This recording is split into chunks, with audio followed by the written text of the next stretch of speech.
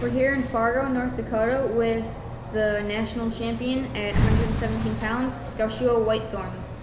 Congrats on making Junior All-American. What did you do while the cadets were competing this week to prepare for your junior tournament? I was managing my weight and practicing, staying fresh, keeping my muscles loose, just getting ready for the tournament. Perfect. What was the junior tournament experience like for you? It was an awesome experience. It was a lot more than I anticipated. I feel like I learned a lot about myself, wrestling-wise, weight-wise, and just life-wise. That's great. How long till you're back on the mat training? I'll probably take a week-long break, and then I'll start training again. Sounds awesome. Do you have any treats that you're going to have this evening to celebrate your win? Yes. Chad Chilson owes me Cold Stone ice cream.